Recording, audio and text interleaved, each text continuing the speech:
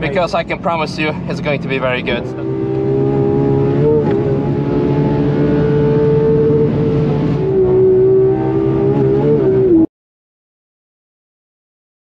Good morning, comrades. I'm a bit of a rush because we have very little time left, because we're going with someone very special.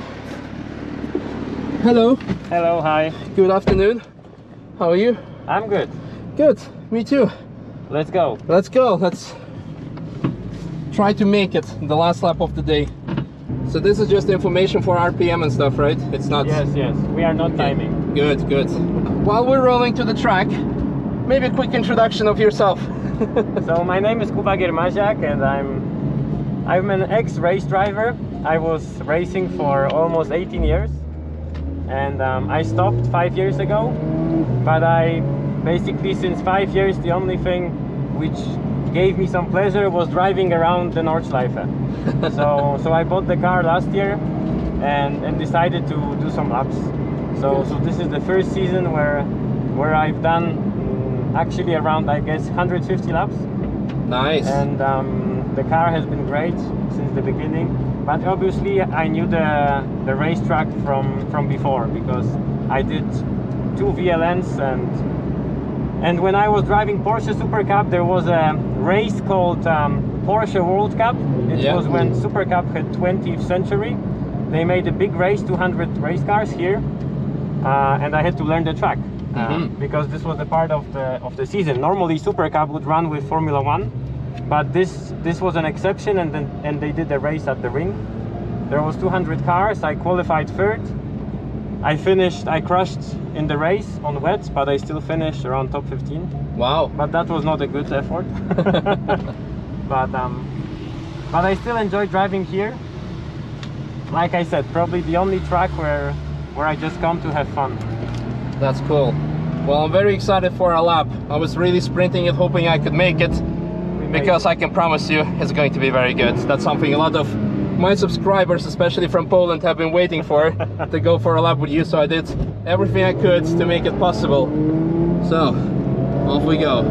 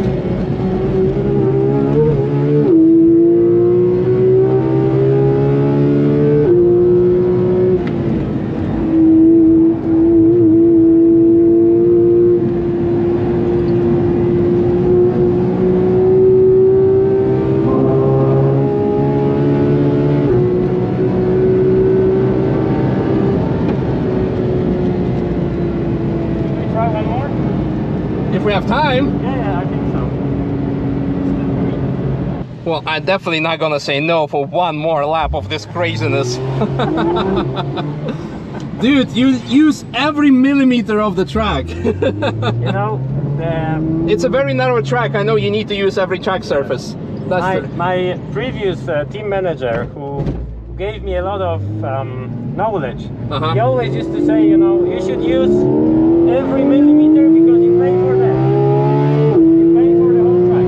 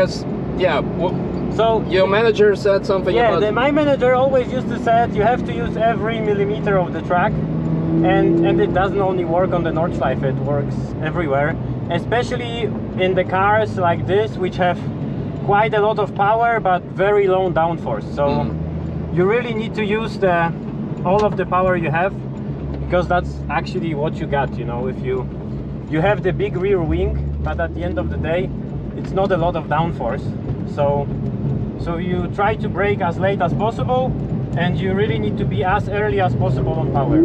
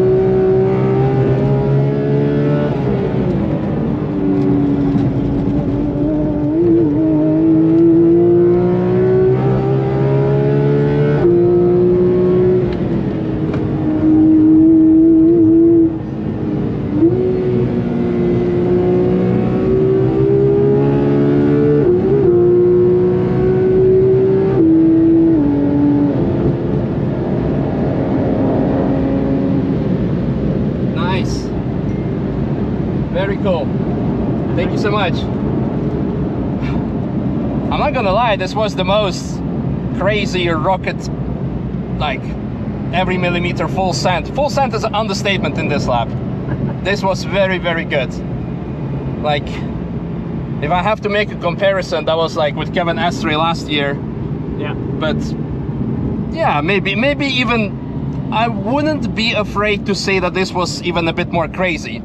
Because Kevin was holding back. He was asking, are you doing fine? Are you doing fine? Are you doing fine? No, that man, he knows we're doing fine. We're just gonna go for it. I shouldn't ask you. I think you are doing fine. Yeah. you know your way around better than me, so. Well, I know the way around maybe, but if I would be half the driver you are, I would be very happy with myself. Well, you can see like the windows steamed up a bit. Yeah, it got a bit hot. It got a bit hot in here, holding the GoPro while going through all these G-forces. It was good. Thank you very much for this experience, and I think on behalf of whole audience of mine from Poland, I can say thank you for you and Mr. Kubica as well for representing your country so well in motorsports. It's awesome. So what are your plans? Are you like gonna be racing again, or are you just like chilling? I don't know. I really enjoyed this track, so I was really thinking to do the old VLN new NLS. Yes, I think. Yeah.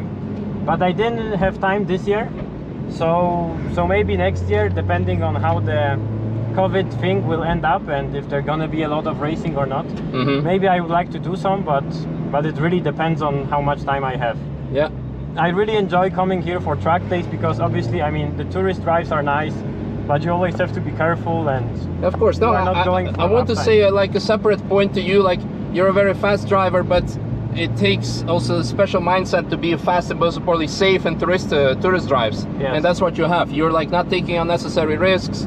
You're just, yeah, you're enjoying yourself, but you're respecting others. I'm not, you know, we are not here to set the fastest lap time, and we are here to have fun. So you have to understand that, you know, there are people who drive very fast, but there are also people who are the first time in here. So, yeah. so you should always take extra caution, and that's what I'm trying to do, because I mean, at the end of the day, it's not about 1/10 here or there, yeah. So, no, absolutely. I think it's the most important thing is to have fun and to also, you know, pay respect to other drivers who might not know the track, who might, you know, not know the car. So I don't think it makes sense to really, you know, over push and go crazy on tourist drives. That's why you have the track days, yeah, at the end of the day. Yeah, absolutely. Oh, that was warm. That was very warm. And yeah, I think we forgot to turn on the AC. Yeah, well, at least you have it. Some people take it even out, but yeah, that was hot. I don't modify my car, so the car is really stock. I didn't change anything. Yeah, so that was an important point I forgot to ask. So it's stock? It's completely stock except for the brake pads. Okay. Because the normal brake pads, they eat the disc too much and they overheat the disc. So here I have the Manthey Paget brake pads in it. But stock brakes, stock suspension, I have the setup done by my former Porsche Super Cup team, so they do the setup. But the car is completely stock on warranty, so I didn't want to take any risk really. Yeah. So your suspension, everything is fully. It's fully standard, and everything is unmodified except for the brake pads. But you have to do it. Either you have ceramics or steel brakes. I have steel brakes. You have to have the different pads. You have to have different pads, otherwise the disc will overheat, and you know it better than me. How is so? Which tires we're running? Cup 2s or? So we are running now the Cup 2Rs, and actually these are the tires which I bought, and I did the 649 lap time. These are the same tires because I started in the morning today, and I said, okay, it's gonna be a good day, not so much traffic. Yeah. So I said, okay, let's put the Rs. Maybe there will be some, you know, we'll have some extra fun. But at the end of the day, the traffic was big. But I stick with the Rs. I think that they are now like 30 laps. So 30 laps old. Some people say after 15 you're already done with Rs. So the Rs you have to be very careful, especially on warming up. So if you go too hard on the new set, I normally on the Rs I only use 2 sets, I think now. So the first set I went quite fast, and the tire just, let's say, it burned on lap 1, and it was finished. So on the second set I took it very easy. I drove 2 slower laps and then correct the pressures, and now the tires are, I think, maybe 25-27 laps, and they are okay, but obviously they are not on the pace. Yeah. So I think the Rs are very fast for the first 10 laps, then they are faster than the 2. But afterwards they are the same pace and they start to degrade, and the 2 is good for 40 laps, let's say. Yeah. When I did the 649, I did it on the R, and then I put a new set of ends, and I did 655. So that was very similar, I would say. 6 seconds is not a big difference in normal driving, but obviously the R has this extra peak. Extra grip. Yeah, exactly. The extra grip for 2 laps, let's say. Some people say that the R is actually very beneficial for like the average driver, like because it makes them feel more confident and gives them that extra edge. I think it's also a lot. I'm not a specialist, so I'm not an engineer, but it's interesting to hear you as a as a good driver, to hear your opinion about the tire. I think a lot of people appreciate that. The R is much easier on the curbs because it's softer sidewall. So it's the big advantage on the R, from what I see, is really not the fast corners. It's only braking and accelerating due to soft sidewall. So the sidewall makes the car planted. It allows you to accelerate well, and it allows you to brake well. On fast corners, I'm not really sure if the R is so much quicker, maybe a few kilometers, maybe 1-2%, but that's not a big difference. And it helps probably people to get to know the track also if they drive with the R, because it's easier on the curbs. Sidewall is softer, so even if you run the curbs like we did now, it really helps you, and you know, even if you make a mistake, then the R will, let's say, we cleaned up. And with the N, if you drive the curb wrong, you will just slide, especially with the stock suspension. So I had the chance, thanks to Sebastian Vittel, and he borrowed me his GT2 RS with the Manthey kit, the KW suspension, and the big advantage was that the car is just so much easier. It's more forgiving than the standard suspension. If it's faster, the aero package helps a lot, but I'm sure that the suspension with the KW, it's just easier to drive. That was my feeling. So I think the package is nice, but I decided to stick with the normal suspension. I think it's sort of, as you can see, you don't need like special suspension to go fast in this case. That was good. I just want to have a look at your tires, like, but overall, it's cool. The R looks, you will see it looks Mickey Mouse. Mickey Mouse. Even after one lap.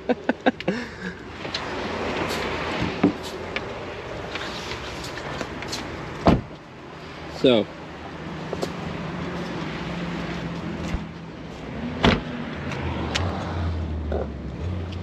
I mean, it still has profile. Yes, and it only gets eaten up in the inside here. It's always eaten up, even after 2 laps.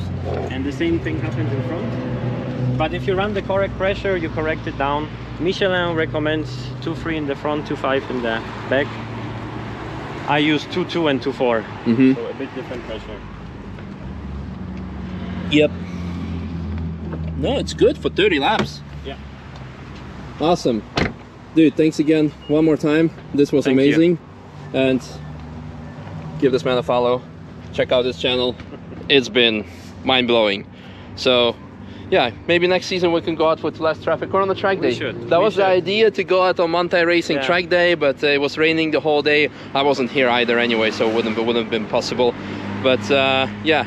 Let us know what you thought about in the lap, and in the video description about the lap. Yeah, I need to get my words together. It was definitely one of the highlights of the year for me. I hope you think so as well. Thank you again, one more time, and see you. Thank you.